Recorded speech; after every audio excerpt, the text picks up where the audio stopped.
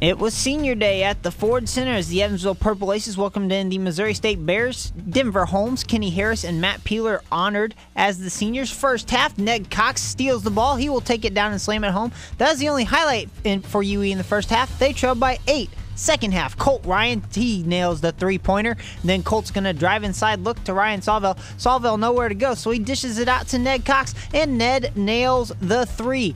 Evansville and Missouri State will battle back and forth. Again, it's inside to Ryan Sawvell. This time he gets the layup to go, but then Kyle Weems will get a layup to go on the other end for the Bears.